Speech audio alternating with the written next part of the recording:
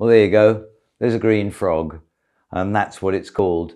Alternative names are flower support or flower block, but these were aids to flower arrangers.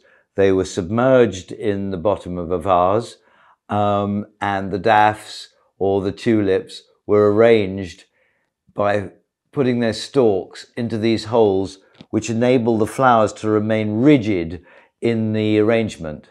They were patented by George Davidson in 1910 and were made in sizes varying from 2.5 inches to 10 inches, enormous ones, and they sold in their millions for a very good reason.